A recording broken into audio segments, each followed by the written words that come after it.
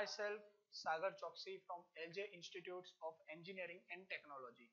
So in previous session we have started moving average method and that we have already completed in previous session. So in today's session we are going to discuss about exponential smoothing method.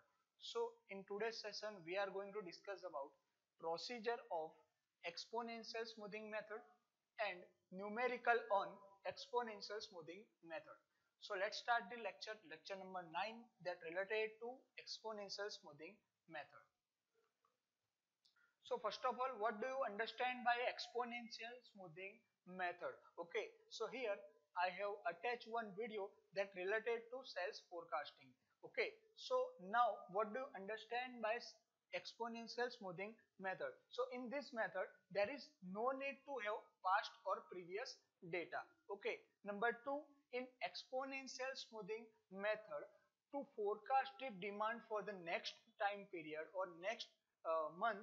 Okay, this method require only two data. First one is current demand, number two that is forecasted demand. I have denoted current demand as D of t and forecasted demand for f of t minus 1. Okay, so exponential smoothing method there is no need to have previous or past data. Based on the current demand and forecast demand, following equation gives the forecasted demand of t time period. Okay, so the equation is ft is equal to f of t minus 1 plus alpha into d of t minus 1 minus f of t minus 1, where f of t minus 1 that is forecasted demand, alpha that is exponential smoothing constant, d of t minus 1 that is demand, actual demand, and f of t minus 1 once again forecasted demand. So it is very important to know about exponential smoothing constant alpha. Okay, so here the value of exponential smoothing constant alpha that range between 0 to 1. Okay, so based on that equation, f of t is equal to f of t minus 1 plus alpha into d of t minus 1 minus f of t minus 1. Based on this equation, we will calculate sales forecasting demand. Okay, so move forward to its numerical that related to exponential smoothing method. So now we will see numerical on exponential smoothing method. So here you have given one table that related to exponential smoothing method.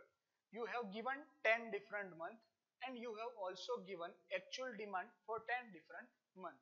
For example, for first month you have given actual demand that is 15. For example, second month actual demand that is 20, and up to 10th month, for 10th month you have given the actual demand that is 30. Now you have also given the first month forecast that is 12. Okay, so now you need to calculate forecasting for each month. Okay, F1, F2, F3 up to F10. Okay, but you have given forecasting for first month that is 12. Okay, so here forecast for first month that is 12, F1 is equal to 12.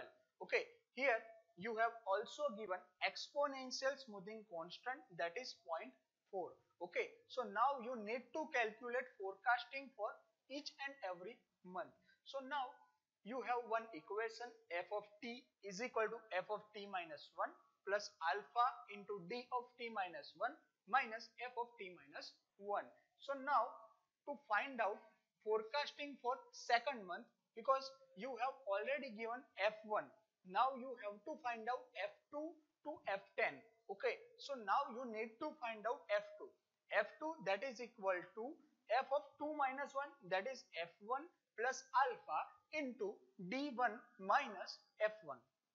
So now f2 is equal to, you have given f1 that is 12, so f1 that is 12 plus alpha that is 0.4 in bracket d1 actual demand for the month, for the first month that is given 15, so 0.4 into 15 minus f1 that is 12. So the value of f2 is equal to 13.2. So in this way we can calculate forecasting for second month. Same is now we need to find out F3 to F10. Okay, so move forward to next slide. So similarly to finding F3 we have F2 is equal to 13.2 and D2 in table. In previous slide I have attached one table. In this table D2 is equal to 20. So now the equation is Ft is equal to f of t minus 1 plus alpha into d of t minus 1 minus f of t minus 1. So F3 is equal to F2 plus alpha into D2 minus F2. So now F2 is given 13.2 plus 0.4 that is alpha into D2 that is 20 minus F2 that is 13.2. So in this way we can calculate F3 is equal to 15.92. So this is F3. Now we need to find out F4, F5. For finding F4 we have F3 that is equal to 15.92 and D3 that is equal to 23 in the previous table. Okay, so now the equation is F4 is equal to F3 plus alpha into D3 minus F3.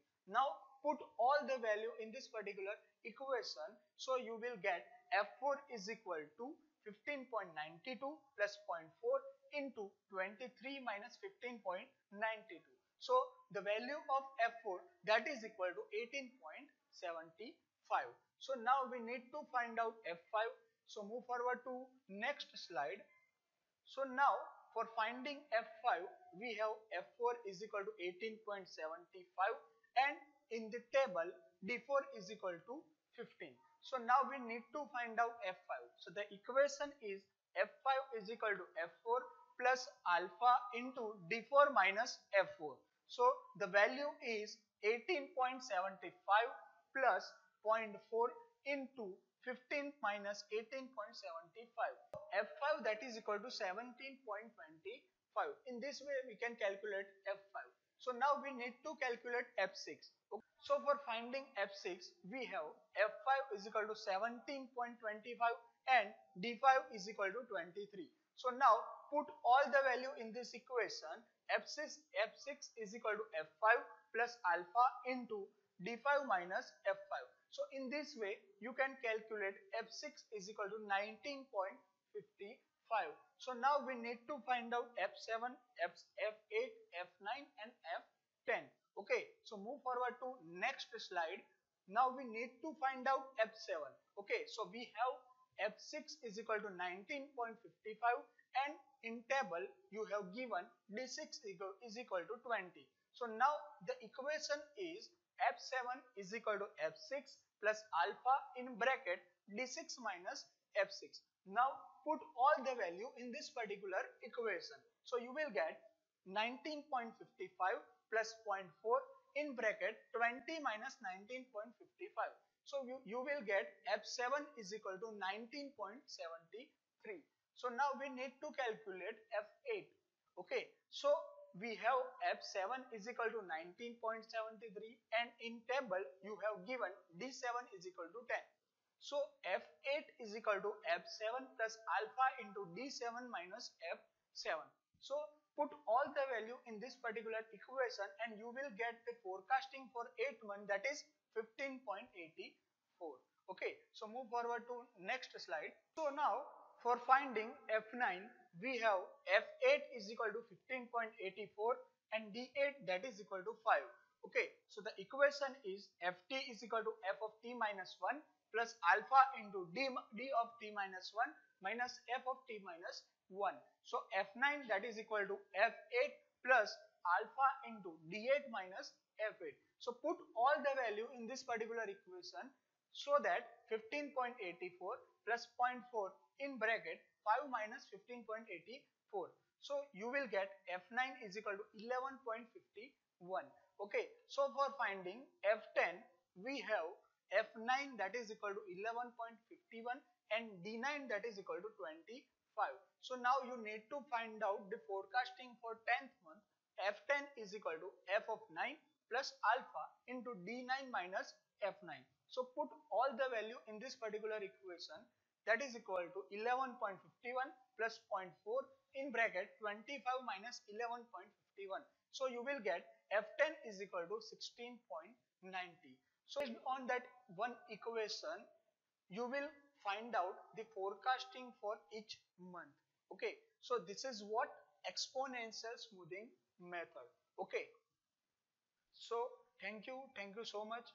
In this session, we have completed exponential smoothing method. In next session, we will start a line of balancing. Okay, so thank you so much.